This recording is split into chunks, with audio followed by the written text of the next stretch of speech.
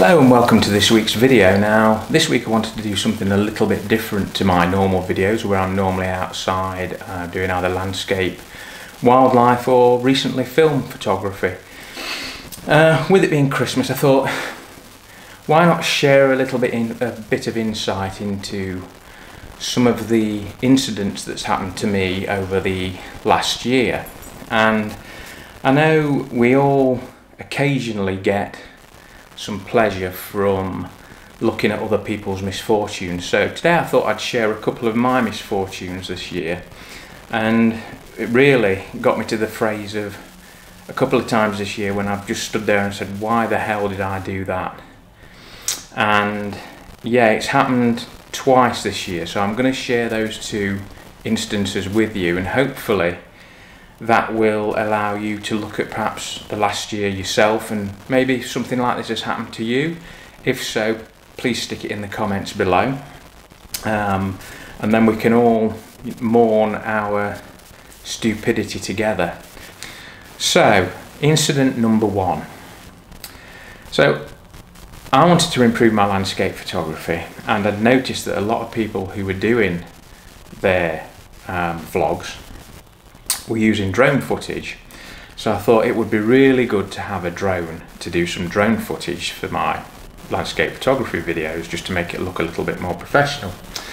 So I got myself a Mavic Mini, and I'd had this drone for a while, and I really wanted to sort of go out and use it. It was always windy. I'd tried it on the back garden a couple of times, just flown it over the backfield and back to me, and I was sort of getting a bit restless. I wanted something more. Now, at the beginning of this year, we had massive flooding around here, and for those who don't watch my videos, we live sort of half a mile from the River Trent, and often that will flood, and when it floods it covers all the fields. So this particular time I thought, wouldn't it be a good idea to get some footage of the River Trent in flood and all the fields behind the house all covered in flood water? So I headed off into the fields. There's a little flood bank that you could actually walk on, and that was the only thing that wasn't underwater, and I thought it'd be a great idea to sort of launch the drone from there. So I got to this flood bank, got the drone out, launched it. The weather, there was a little bit of wind when I started, but I thought it'd be okay, it wasn't too much. So launched the drone, got it going up into the air. I thought, I'll stay safe, I'll stay at like 15-20 meters. I won't go any higher than that because of this little bit of a breeze that we've got. Started to fly it around in a bit of a circle away from me into the wind, and suddenly I got a high wind warning. I thought, I'm going to have to bring it back. So at this point, what I should have done is just turned it around, flown it straight back to me and landed it, but because I wanted to fly the drone, I thought, well, it's only a little bit of wind, I'll just do a little bit of a circuit. So I flew it away and round, and I thought then I'll come up from behind me over the fields and do a complete circle. Well, it was okay going away from me, and then it had to go over a hedge. Now this should have given me a little bit of a warning, so I took it over this hedge, and when it went over the hedge it suddenly sort of dropped about 3 feet. Nothing to do with me, I wasn't doing anything. I thought, well, that's a bit unusual. And now, when it had gone over the hedge, it was basically over a lake, because the field there was now 6 foot deep in water, and I was stood on top of the flood bank. Hopefully you can see a picture of that area now up on the screen. So I flew it, and I thought, right, now I'm going to turn it back towards me. Now, of course, now it's coming back into the headwind towards me, and I started to have some more problems. Again, it suddenly dropped 3 feet. Nothing to do with me. It's getting quite low now, and I'm thinking, oh, it's about 40 meters away from me. Now I thought, well, should I just do the return to home? Because there's a return to home button on these drones where you can just hit it and it will return to home. But what it does do, you set up how high you want it to fly home to you. So when it's set up originally in the factory, I think it's set at 30 meters.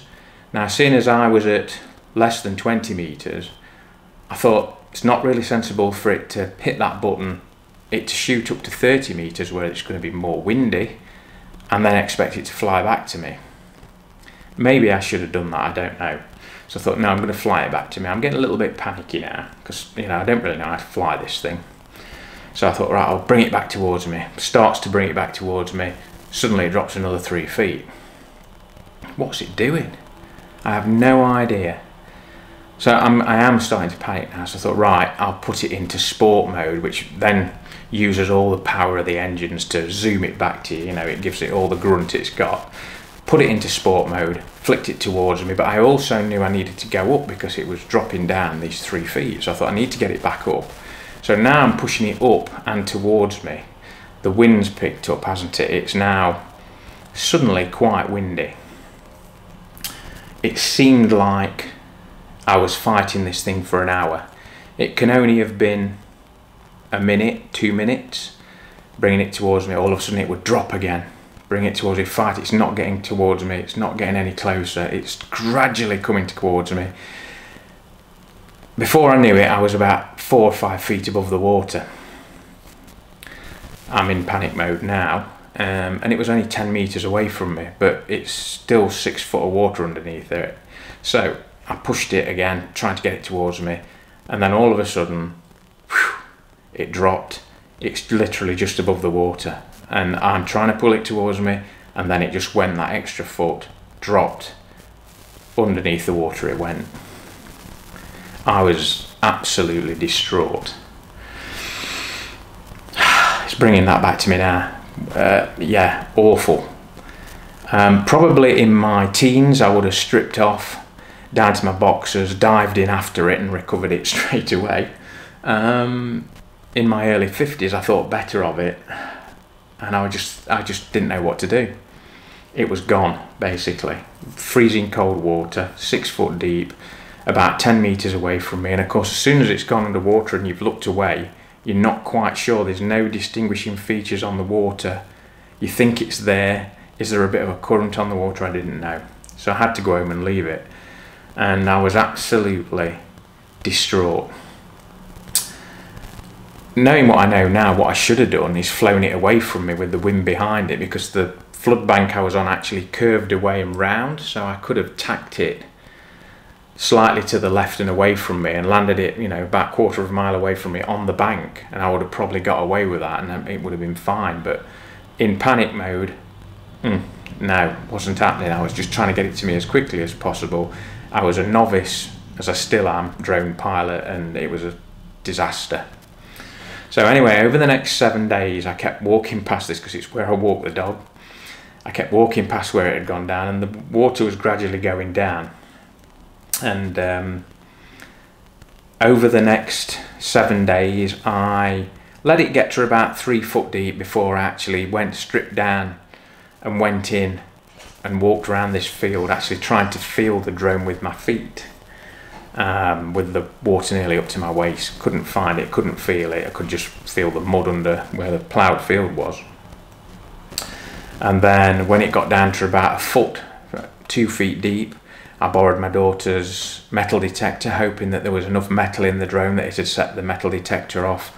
Went in for an hour there, still couldn't find it. It was only on the 7th day when I went back, and it was about 6 inches of water left, and I actually saw the drone poking out of this silty mud, completely brown. Footsteps all round it in the mud where I'd missed it, like all over the place, like some sort of confused flower beetle.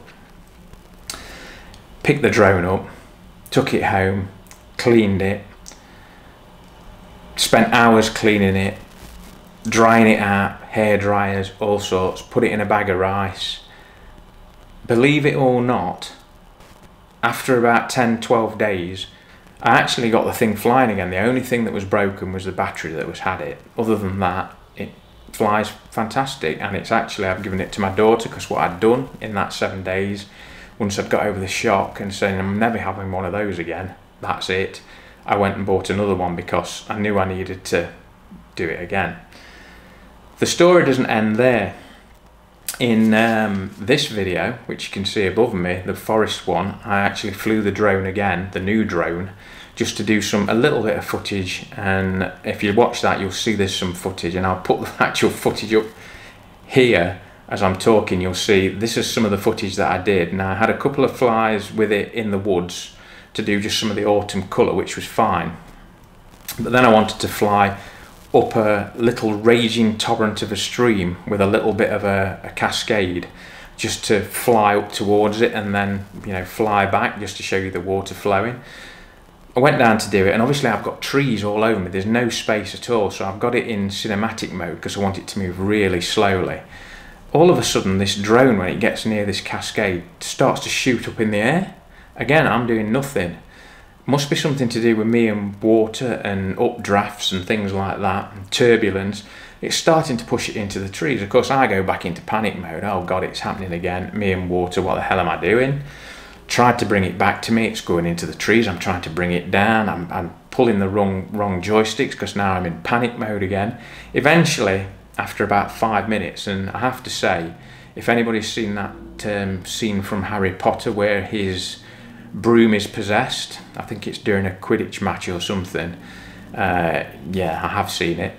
My drone was simply like that, and I've got Leia laughing on the bank. She's killing herself laughing at my ineptness. And literally I spent, again it seemed like an hour, it was probably no more than a minute, trying to wrestle this thing, hit a few branches and you know, chop those up and chop the propellers up as well, and managed to get it to the edge of the stream on my side. And I was just about to land it, but it was in a puddle of water about a centimetre deep, and I thought, well, I'll just move, if I move it to the left a bit, it will be out of that puddle. So I pushed the joystick to move it to the left, actually moved it to the right and dropped it in the stream. And as you can see from that footage, I leapt off the rocks, managed to get it before it got swept away. And again, it was a drying out job. I think it still works. I've not really tried it out, but it wasn't in the water too long, so I'm hoping it's fine. So that's my brush with drones, and one of those occasions where, you know, why the hell did I do that? Why don't I just keep away from water? The one that hurts the most is the one I'm going to tell you about now, and this is to do with film photography. Now, anybody who watches my channel will know I've dabbled with a bit of film photography recently because I really admire the work of a photographer called Simon Marsden, who used to do, when he was still around, infrared film photography of sort of old abandoned castles and buildings and eerie places, and really give them some mood and creepiness to his shots. I absolutely love them. And I started to try and sort of recreate those with a digital camera, and then eventually went to using film, and which that's something I'm still working on at the minute, and you know, will continue to work on. So if you're interested in that sort of thing, just keep your eyes on the channel, there will be more coming. Now, I'd got one film camera, but I decided I wanted something a little bit more professional, because the one I'd got was a bit, not basic, because they're all quite basic, but it wasn't as rugged as I wanted. And I settled on a Pentax MX, and I managed to get this camera off eBay. And it's one of those occasions on eBay where you get something, and when it arrives it's actually better than you thought it was going to be. This thing was pristine, it was absolutely lovely, and it had come from a guy who, it's basically his dad's, and his dad had passed away and he was selling off his camera gear, basically his old film stuff. So I knew this camera had got history, it had got real history, you know, what stories could this camera tell, what images had it taken when he'd looked through that camera.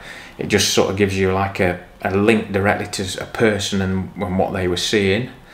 So yeah, I really felt the history with this thing. The only thing I had to do was replace the light seals, which I did. It's the first time I'd done that. And I really, really loved this camera and wanted to use it. So I thought, what I'll do, I'll take it out to Lincoln at night time, and I'll do some night photography in Lincoln. So doing some of the architecture, and I know there's some little winding back roads in Lincoln with old sort of style lighting and cobbled streets and things like that. So I thought, yeah, it'd be great. And I recorded this little bit because I was going to vlog it as well at the start. So I'll let you listen to that now. Hello and welcome to this week's video. Now this week I'm taking a little bit of a chance. I've bought an untested film camera with somebody who doesn't really know how they're using it, and black and white film that I've never used before, to Lincoln at night to do some nighttime film photography. Yeah, what can possibly go wrong? Right, obviously one shouldn't tempt fate, So that was the situation.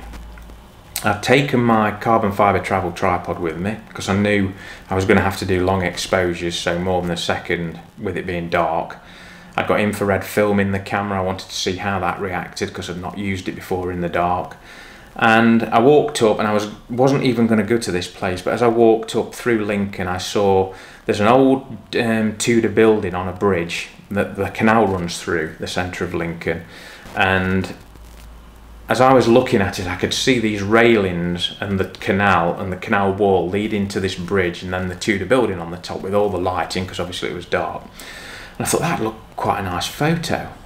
The only problem was I had to place the tripod to get the railings curving into the image and get them in. I had to place two of the legs of the tripod the other side of the railings towards the canal.